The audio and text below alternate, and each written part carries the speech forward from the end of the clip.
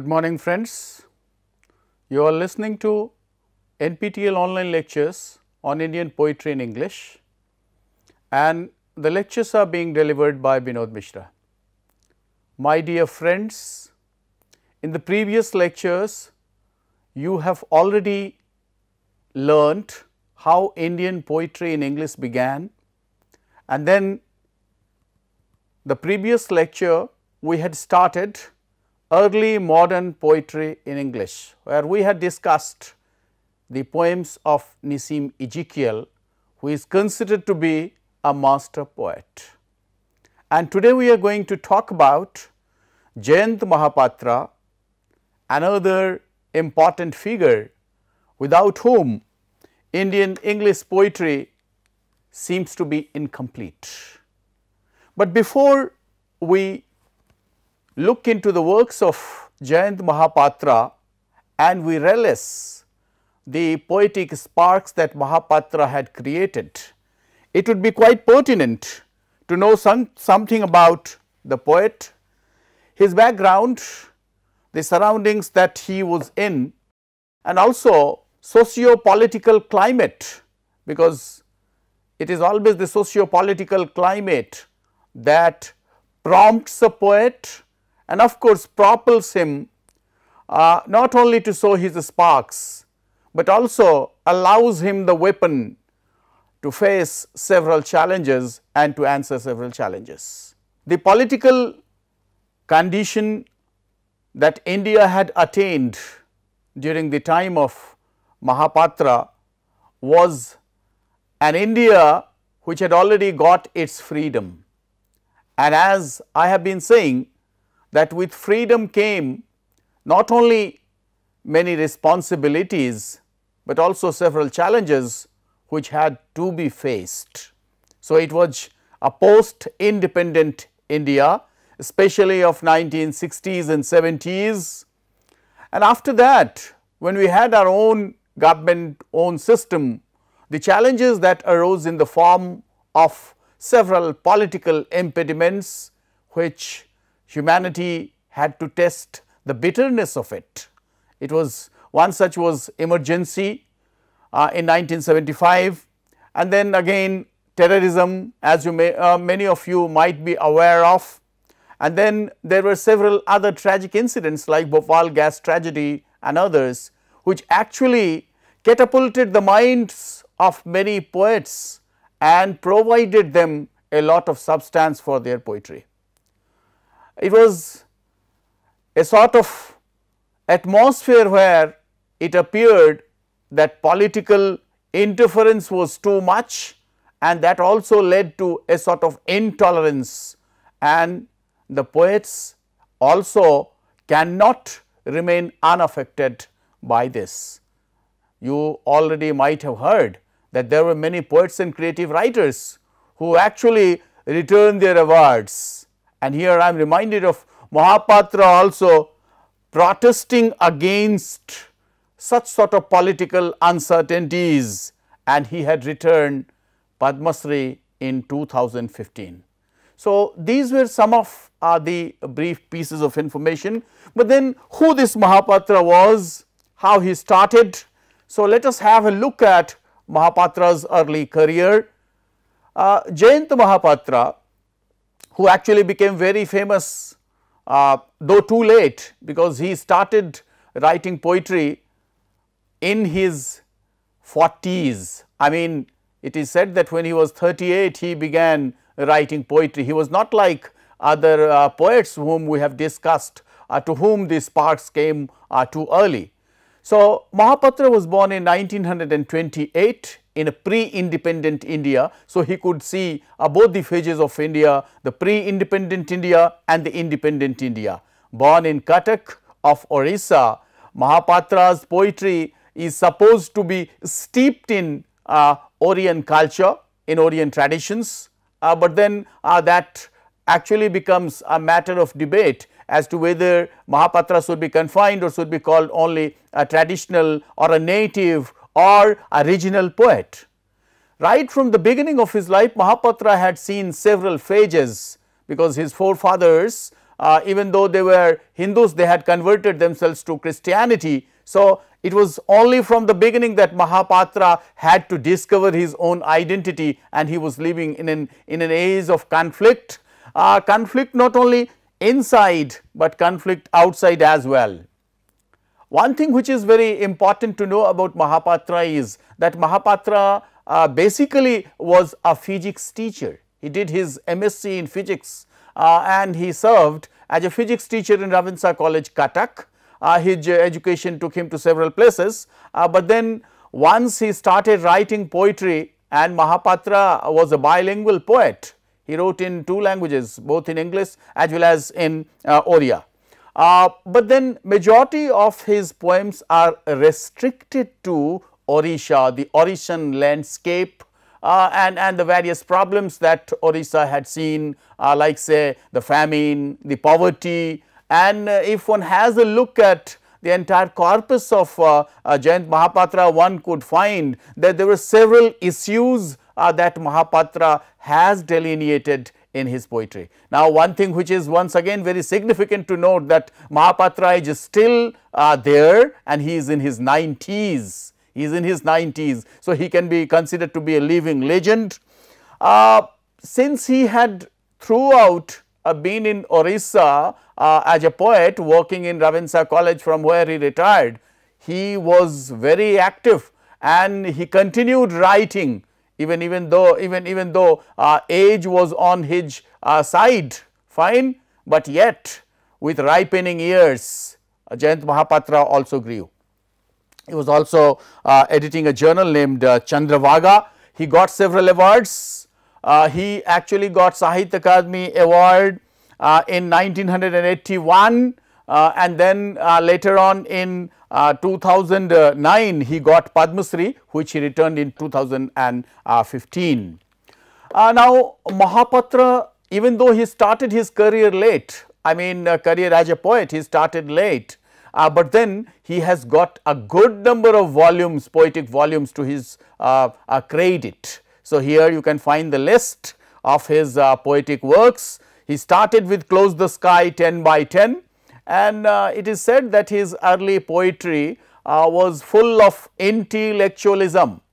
At several places he has himself said that he was actually trying to talk to his own self, from the self to the other. That is actually a journey that one can witness in the poetic works of Mahapatra. So, Close the Sky 10 by 10 is more willed by intellect than emotion. We can find Mahapatra's poetry, even though as many critics and writers have said that it is steeped in past, but Mahapatra is the poet of silence. And since science was his background, so we can find there a conflict between silence and science, science and fiction, silence and noises, and throughout you can find a beautiful delineation of all these.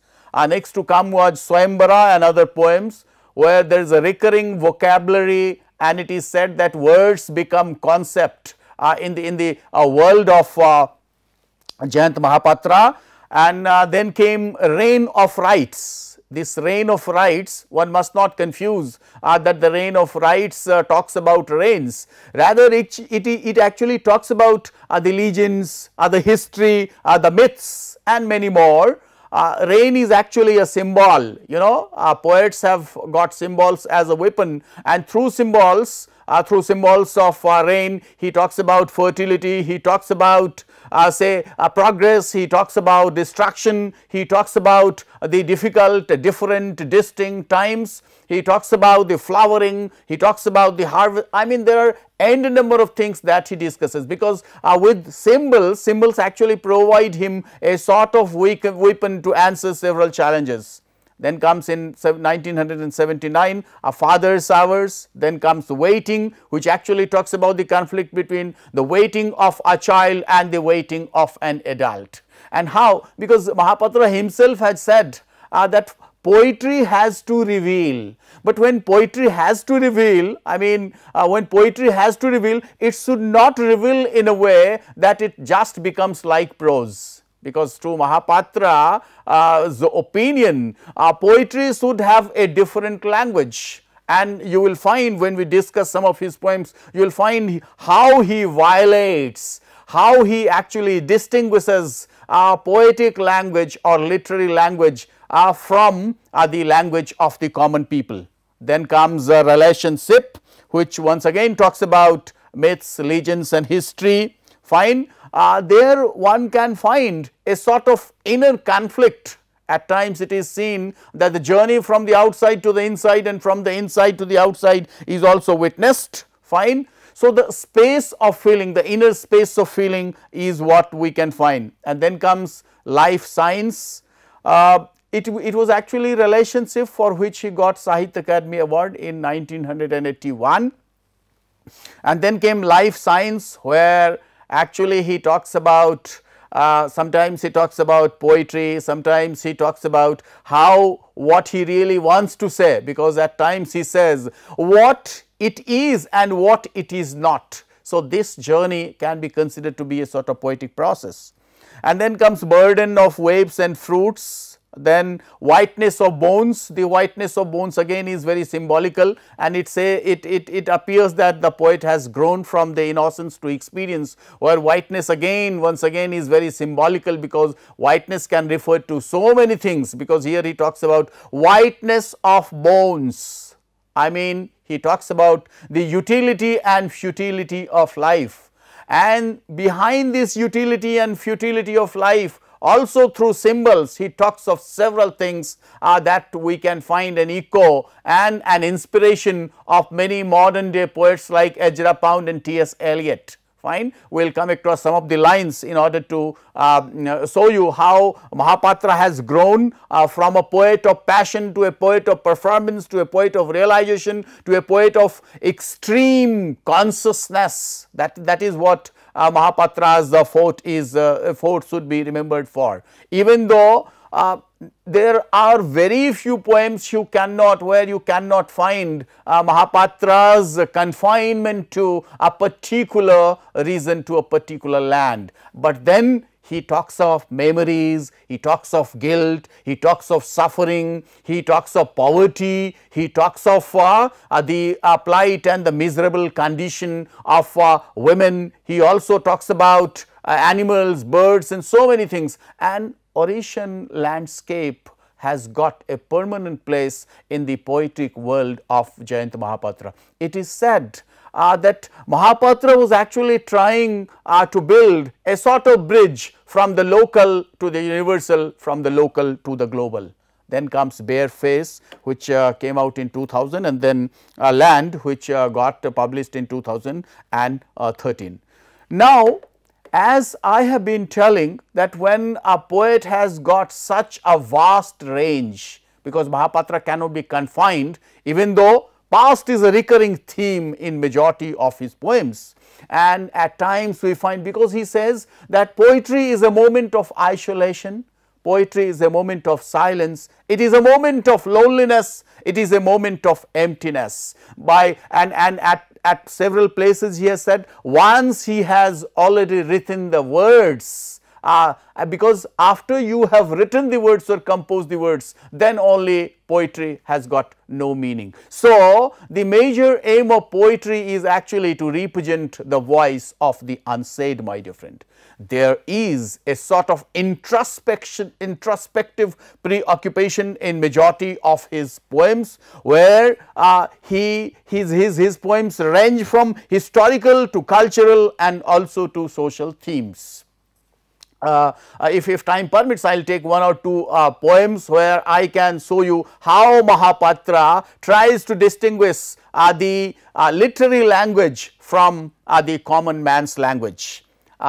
Mahapatra's world, to quote one of the poets who says that I had no speech but metaphors, and in Mahapatra's world also you can find there is abundance of metaphors, imageries, rivers, sky, sea, crows, animals, birds. I mean, quite a good number of imageries is there, and then even many people have come to the extent of experiencing that Mahapatra's poetic world is very difficult, and to that Mahapatra himself says that it is not easy, it is not quite easy to write a poem, because poems actually take time, and as we all know that poetry is a sort of recollected emotions in tranquility, and that Mahapatra also follows. But then Mahapatra is not unaffected by several challenges which Orissa had been a witness to. For example, poverty stricken, and in majority of his poems you can also find a background of Jagannath, I mean Puri, where he mentions the landscape of Puri, I mean Lord Jagannath, and then there he also talks about several other details like beggars, lepers and all. So, in Mahapatra's world, both princes and paupers, they get space, and that is very significant of Mahapatra, my dear friends.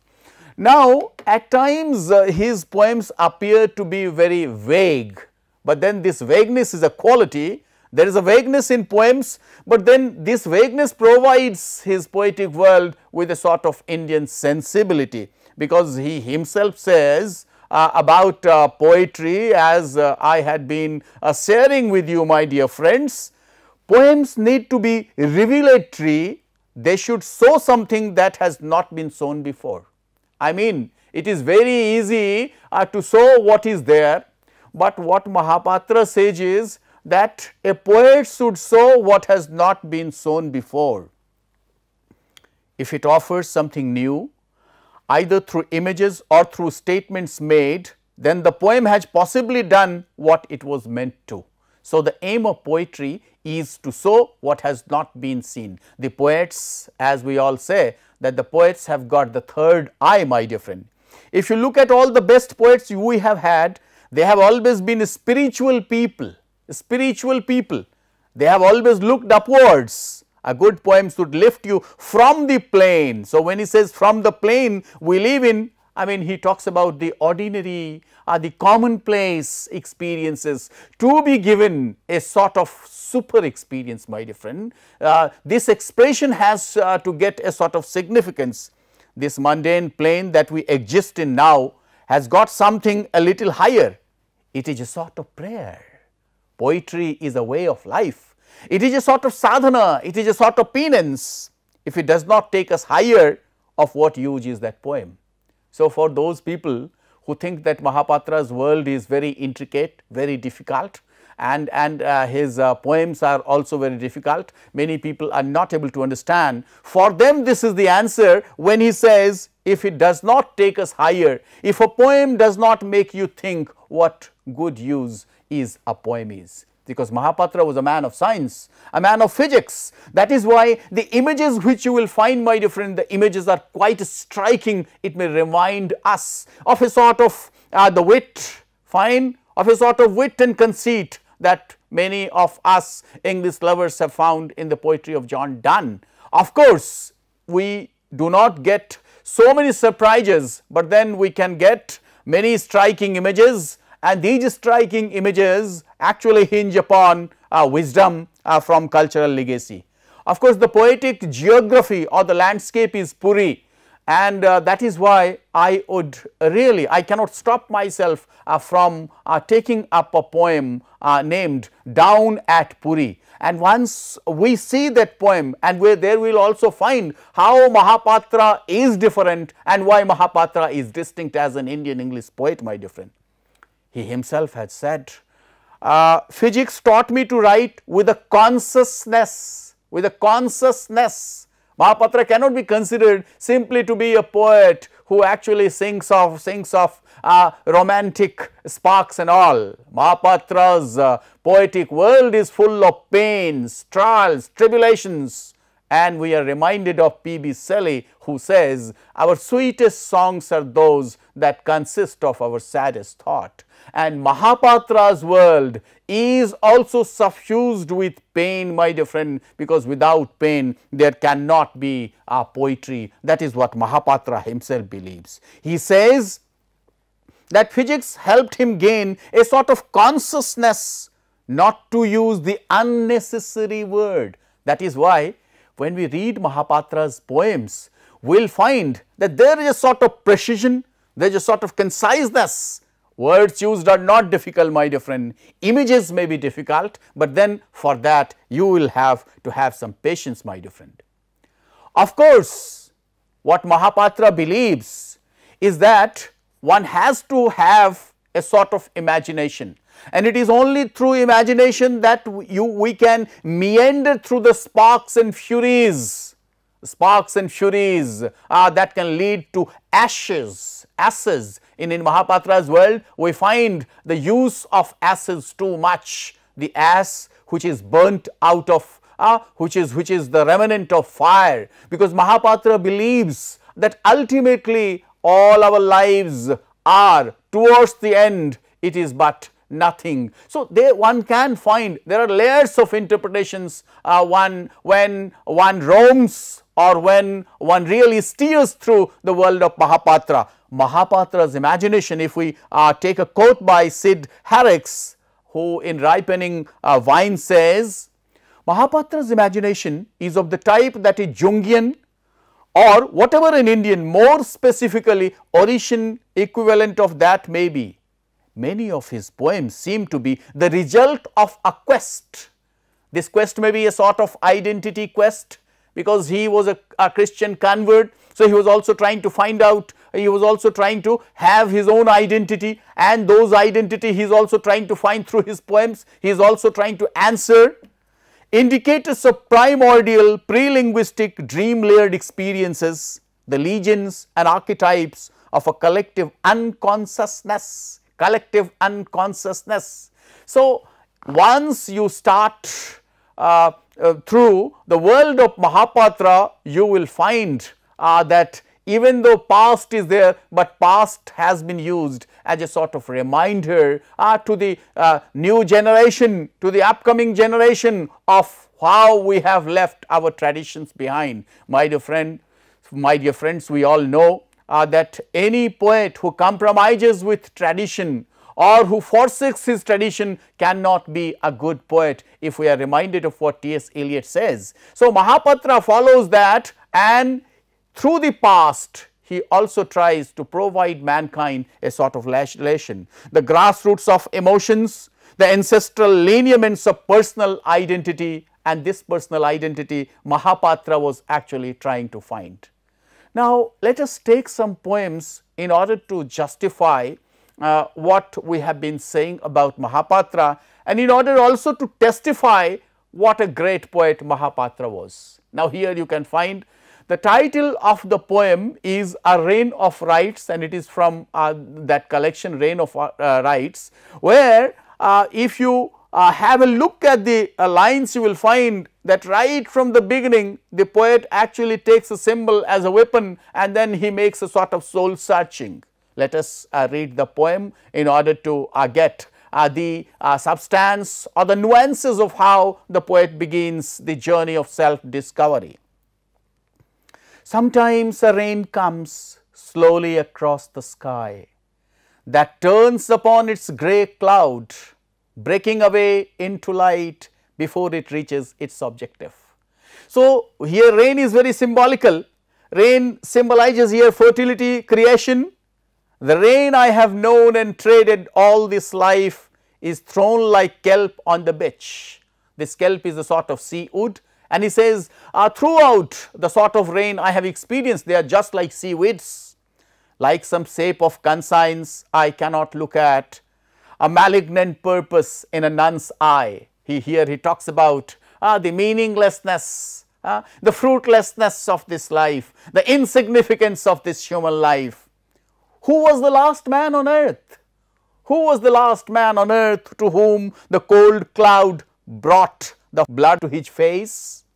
Numbly I climb to the mountain tops of ours, where my own soul quivers on the edge of answers. So, I am trying to seek several answers where my soul is searching. This search may be anything. This may be a search for identity. This may be a search for a sort of a spiritual journey. This may be a search for his roots, which is still stale air sits on an angel's wings. Stale air, once again reminding us of our past.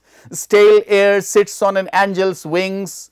What holds my rein? So it is hard to overcome. So to me, why? What is it that stoppeth me? What is it that restricts my reign, the reign of my life, the meaning of my life? So this is the poet's question, and this is not only the poet's question, even though we can say that the poet is actually trying to personalize it, but the poet tries to universalize it, and all of us are in a reign of rights, all of us are in a reign of such identity. We are actually trying to discover such a sort of reign in our lives. Now, my dear friends, one of the most famous and one of the most popular poems which have been prescribed in many universities, colleges, schools and all, that can actually give an inkling into the poetic corpus of Jayanta Mahapatra. The title of the poem is Down at Puri, and while analyzing, I will try my level best to show how the poet actually tries to violate the common rules that the common people actually has in their psyche or in their knowledge, but then he takes a very common experience of a down at Puri. This is not the down that we had been talking about in Savitri. This is a different down, a common down where the poet simply looks at, and in his imaginative eye, then suddenly he is transported to a different world. Let me read the poem so that you can find out the beautiful meaning which is hidden or which has been transported in it. Now see, the poem begins, endless crow noises, a skull in the holy sense tilts its empty country towards hunger. The poet actually talks about hunger, but then there is a sea, then there is a down at the sea beach at Puri, and the poet simply says what he finds endless crow noises. So what is there? The crow noises, and those crow noises endless, my dear friend.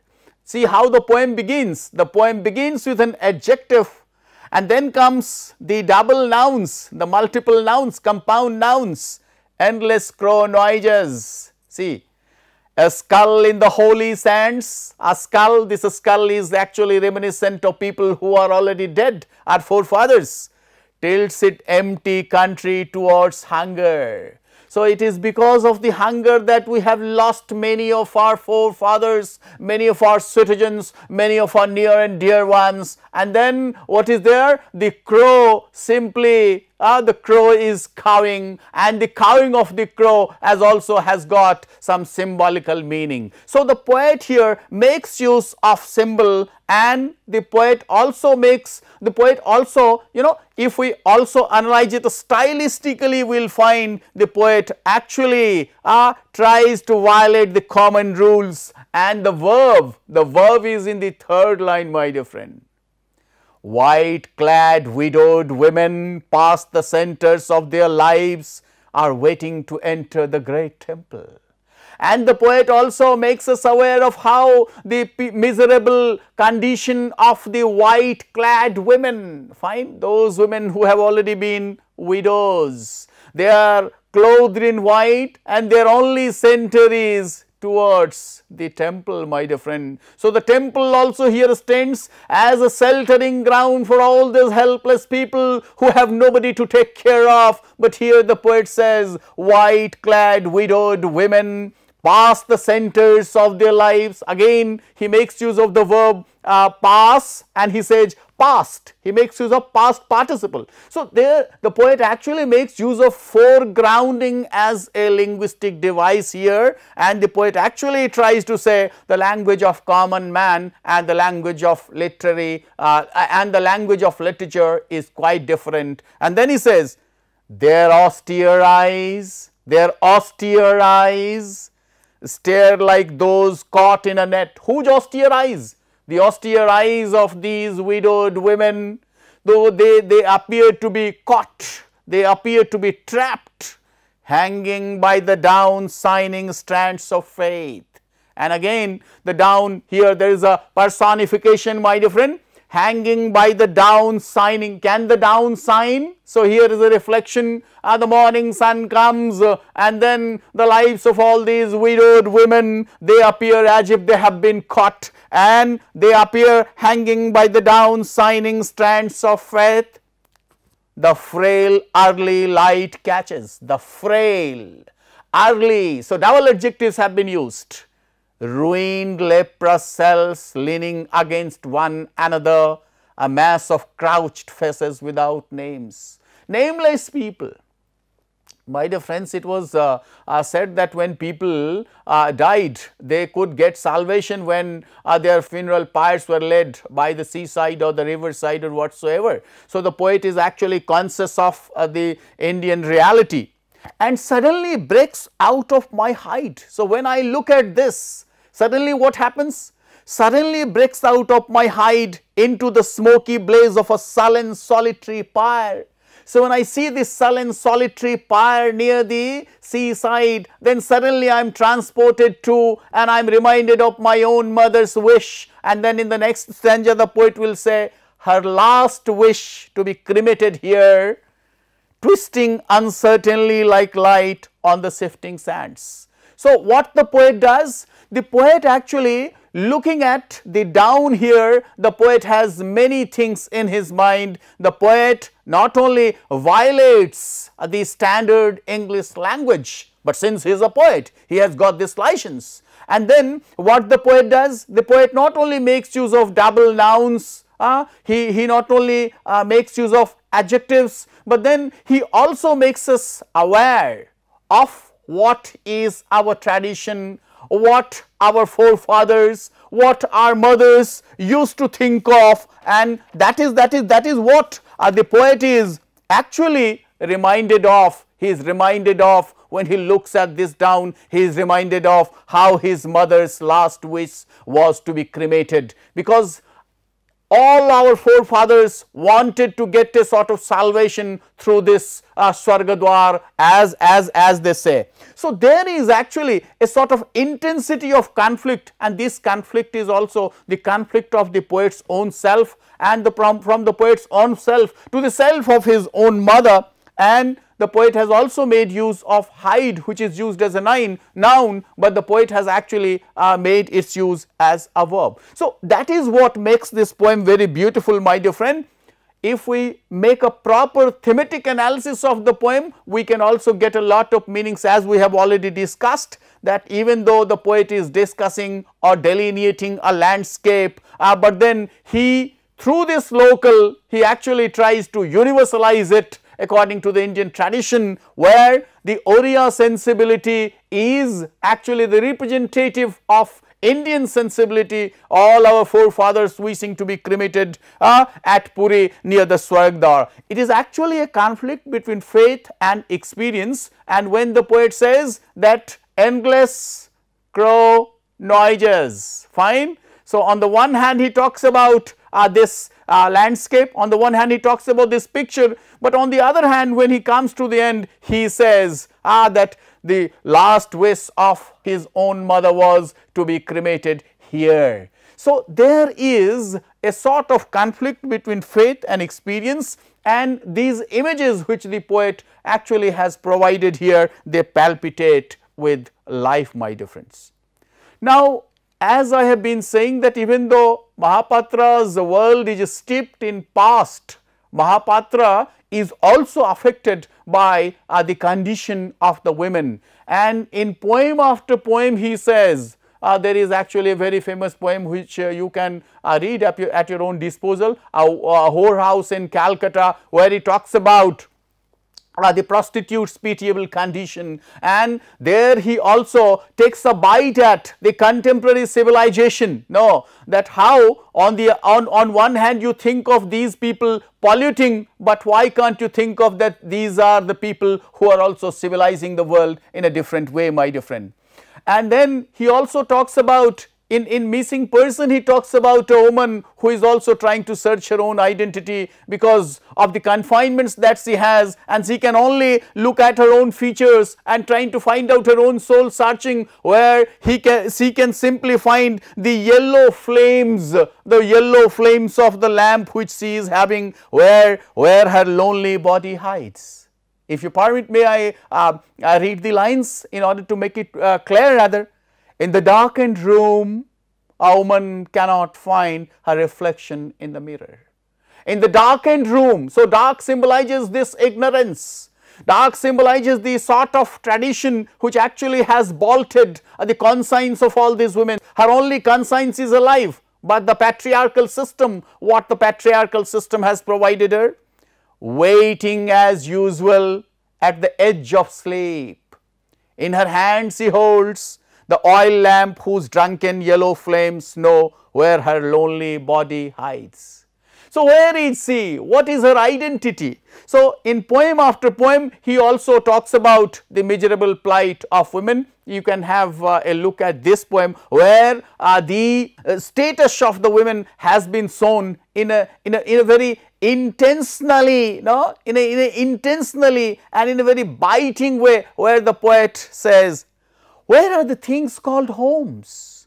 Sticky with toil, need after need, tempts the fates to touch them, trap the homely, embarrassed heart. Look at the lines, look at the words. Are the words difficult? No. But these words are actually soaked in pain, hurt, embarrassed, sticky, fine, need after need. Year after year, look at this stanza, how symbolical it is, but how beautifully and candidly it actually delineates the condition of women. Year after year, repetitive, like onions and herbs hung out to dry, their hearts heavy, the quiet too long, silence, they have been silenced, they do not have a voice of their own, fine. Their hearts heavy, the quiet too long. What do they live for? What is the meaning and significance of life for them when their lips are tight and when they are only waiting on the edges of the sleep? What do they live for? And then in a very typical one-liner, the poet says, they seed though. See how the poet actually takes a dig that these women who are considered to be the mother of civilization after civilization, they have actually been silenced, but they have simply been allowed to have their sustenance only because why? They seed though.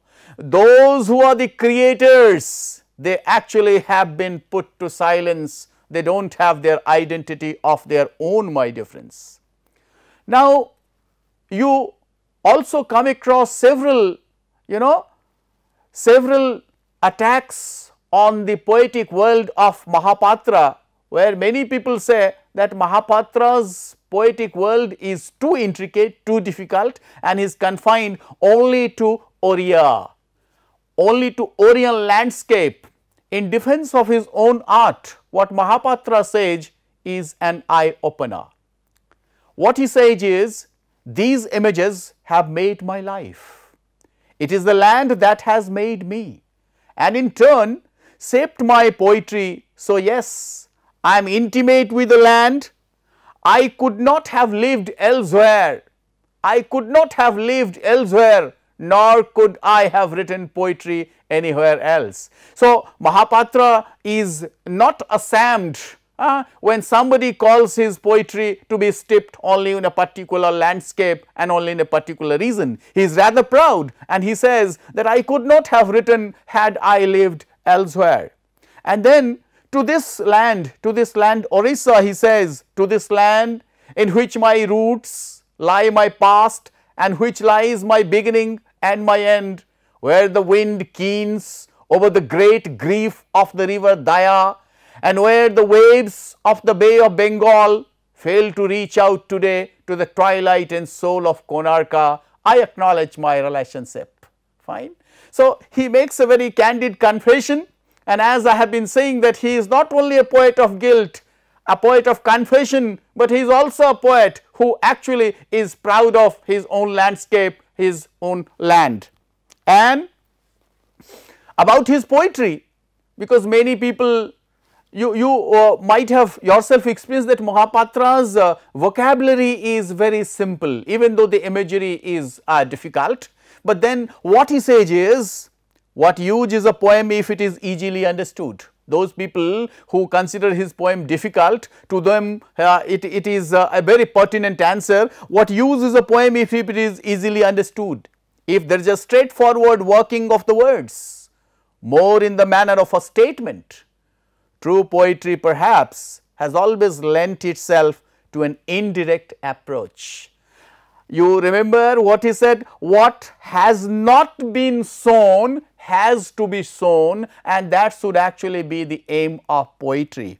And he rightly says, good poetry has always lent itself to an indirect approach, and where one wants to return to an overwhelming silence, it becomes difficult to explain such processes which take place in the mind. So, Mahapatra is very clear in terms of his art, in terms of his association with a particular landscape, with a particular region. So, having looked at 2 or 3 small poems, now you can create your own impression of Mahapatra, and here a sort of conclusion that we can draw, but you are free to make your own conclusions. But my only request is, while reading Mahapatra, please have some patience so that you can get the proper meaning, because poetry according to Mahapatra is not a straightforward, poetry has to be indirect. So, Mahapatra's earlier poems, where he has talked about the atrocities on women, the rapes of women, of little girl being sold day and night and whatsoever, and then because of poverty, and he himself is a case in point, how his own religion was converted from Hindu to Christianity. So, his early poems are actually strains of love and passion, but then as a poet, Mahapatra has grown after 70s, where we find pain to be a sort of recurrent theme of his poems. Poems after poems you can find they are replete with pain, and pain is a sort of integral theme in his. Actually, it is his pain that links his poetry to Indian reality, because Indian reality is not about the skyscrapers and whatsoever we are witnessing today. So, Mahapatra has very beautifully presented Indian reality without any hiding or without any pretext. So, that makes him, and rightly has Bilas Sarang said that of all the Indian English poets, it is Mahapatra who is a true Indian poet, because he believes that we should not seek inspiration from others, rather we should seek inspiration from our own culture, from our own myth, from our own legend, from our own history, because our history is replete with examples, be it of the holy scriptures and whatsoever. So, one can find in the world of Mahapatra quite a great range, right from a child's pain to a woman's plight, to the beggars and the lepers for whom the temple is a sheltering ground, and for the widows too, as you have yourself experienced. So, the relationship of the self to the other is also a very dominant theme in Mahapatra, and relationship with his ambience. No poet can be a great poet if he has not been able to be affected with the ambience that he is living in.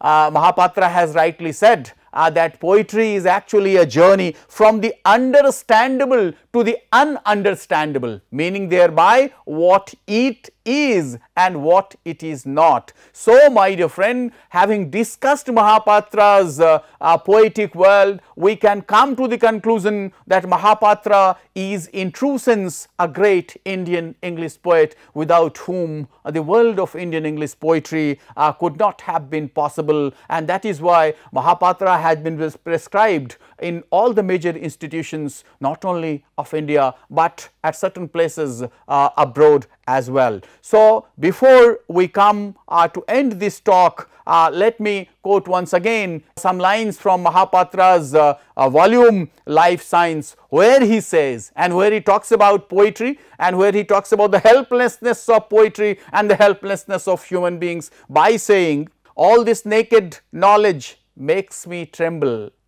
defeated as I am by my own tactics. So, my poetry, by the words I measure my pain, again pain, by the words I measure my pain, the ceremony I make of every date on the calendar.